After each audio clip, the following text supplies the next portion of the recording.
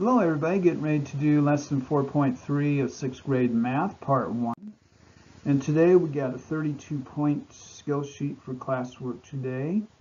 And we have 2 points here of note taking, 4.3 dividing mixed numbers. Here's your standard. It is part 1. Okay everybody, we're getting ready to do our bell work here. Teachers, give your students about 3-4 minutes for to use division and multiplication. We have a subtraction here. Looks like even some of this is already done for you students. Your lucky day. 3 to 4 minutes. Okay, but welcome back. 3/7 for number 1 up here. Invert and multiply. Invert and multiply. 8/5 times this. Up here 9/7 times that. Then here just multiply straight across. And then down here with our subtraction, make both of these over 30. So you have 48/30 minus 25/30. That equals 23/30. There. Into our lesson, how do you divide mixed numbers? That's our essential question. Then our explore activity. We'll be modeling mixed number division. Okay, first classwork page here, students, on your classwork sheet. Antone is making sushi rolls. He has 2½ cups of rice and we'll use 1/4 cup of rice for each sushi roll. How many sushi rolls can he make? So he has 2¼ cups and he will use 1/4 cup per sushi roll. So find the number of sushi rolls that can be made. You need to determine how many fourths are in 2½. Use a fraction to represent 2½ on a model below.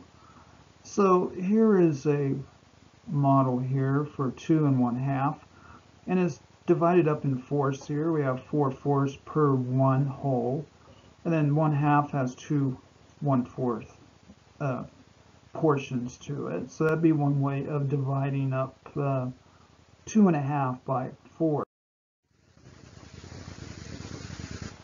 How many fourths are in 2½ is the question. Antone has enough rice to make blank sushi rolls, so there are 10 fourths in 2½. So he has enough to make 10 sushi rolls here. Classwork reflect now. Which mathematical operation could you use to find the number of sushi rolls that Antone can make? Explain. So which mathematical operation could you use? So, and multiple representations, write the division shown by the model. So remember that model back in the previous slide. Write the division shown for that. So you use division.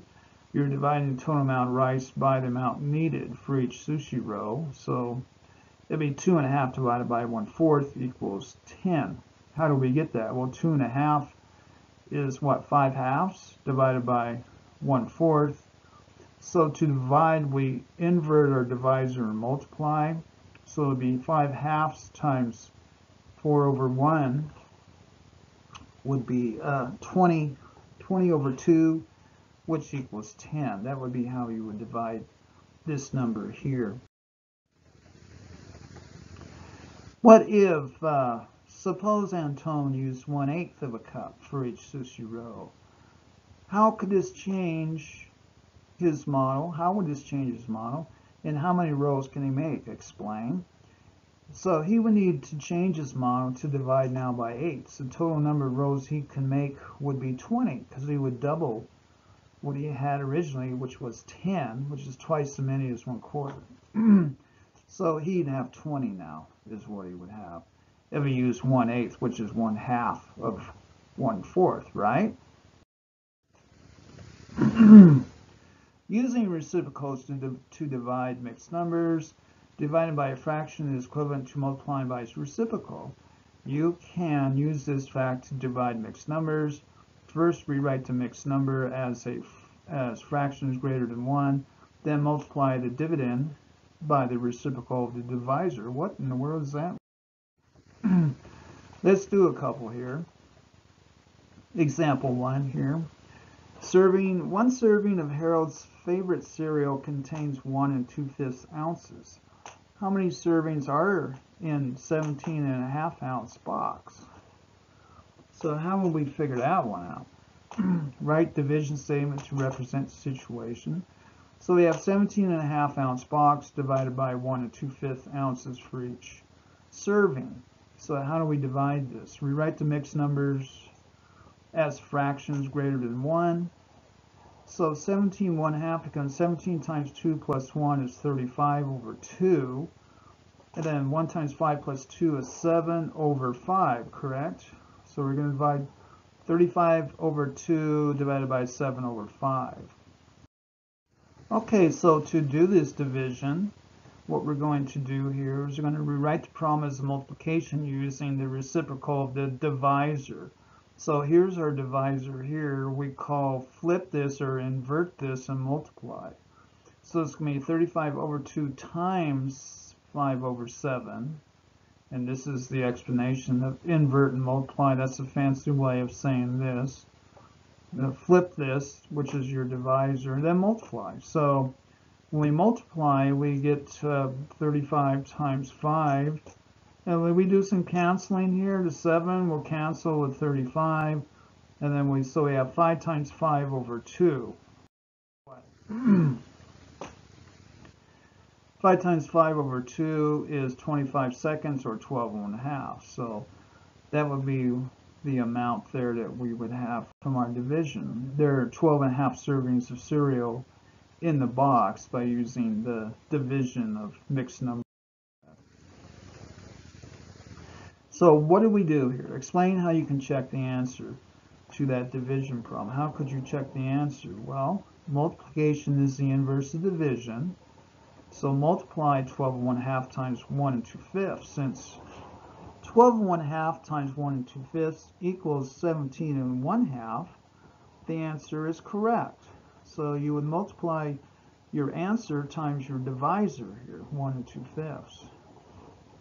12 1/2 times 1 2/5 equals the original amount in the cereal box itself, which would be that. So it'd be 25 halves times 7/5 would equal 17 1/2, which is 35 halves. So what if Harold serves himself 1 1/2 ounces servings of cereal each morning? How many servings does he get from the box of his favorite cereal? Show your work. So instead of 1 2/5, he chooses 1 1/2 ounce serving instead of that. So how many servings would he get from that? So you have 17 1/2 now divided by 1 1/2. What would be the solution to that? So it'll be 35 halves divided by 3 halves. So it'll be 35 times 2 over 3, right? So it'll be 70 over something. I can't do it all mentally. So you would get, eventually your answer should be 11 2/3. After you do your arithmetic, your math there, check it. On the board, there's room here to check it. And teachers, you can do this for your students here. If you have a smart board or even a whiteboard, you could check this answer here. Show your work. So write each answer in simplest form. So we're going to divide these now. So 4 1/4 divided by 3/4. This is our divisor here. What is this number as a mixed number is the question. So what will we do? And then you know what to do here, right? So students, do this. This is on your class worksheet. So 4 times 4 is 16 plus 1 is 17/4 divided by 3 over 4. So it'll be 17/4 times what? We invert and multiply. So it'll be 4/3. And then what does this become? What's 4 times 7? Over 12. So it'll be 68 over 12, which when you make it into a mixed number, it'll be 5 2/3. You should be getting this, students. Teachers, you can embellish this on your smart board. Now we have 1 1/2 divided by 2 1/4. So what do we do here? We make these into mixed numbers. What does 1 and 1/2 become? It becomes something, and then we do our invert and multiply here, and then that becomes our solution. So somebody come to the smartboard and fill in these blanks, please. So this is 3/2 divided by 9/4. 2 times 4 is 8, plus 1 is 9/4. And then when you invert and multiply, right? 3/2 times 4/9. And what does that equal here? You get 2/3 as your final answer there. And that is lesson 4.3, part 1, part 2, part 3, available here, as well as tests, worksheets, tutoring, solution PowerPoints, everything that you want for 6th grade math. Thank you.